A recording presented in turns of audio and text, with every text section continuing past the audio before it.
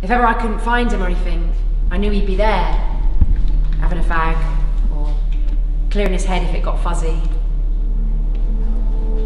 If I was looking for him, if he wasn't in the house, I'd go down there.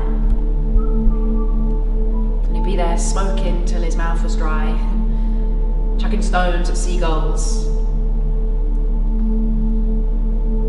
You can see that tree as soon as you walk in the park.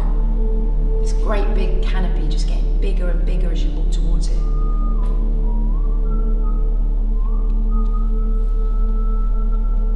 The day after it happened, it was like Brighton's heart was breaking.